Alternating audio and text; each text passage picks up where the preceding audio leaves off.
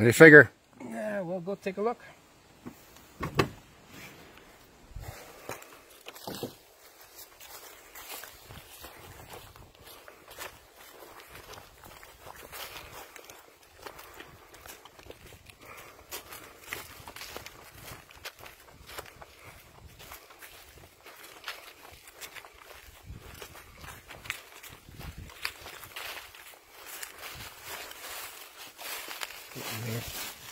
Oh, that's pretty good.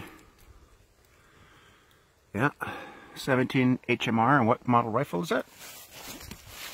Is that the 9317? Yeah, 9317R, I think it's called. By Savage?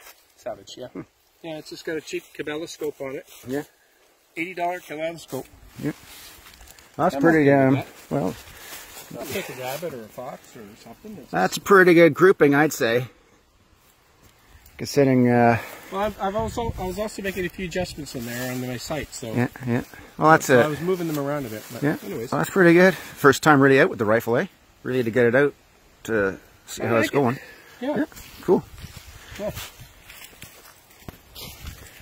So that's my brother Ken.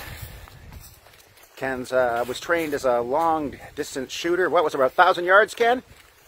When you were trained back in the day?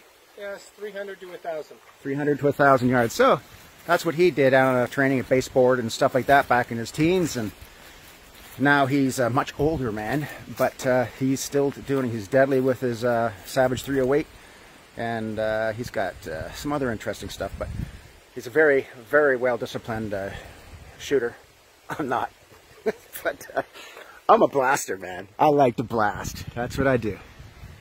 I'm having fun. But anyway, another fun day for the Canadian Firearms Network.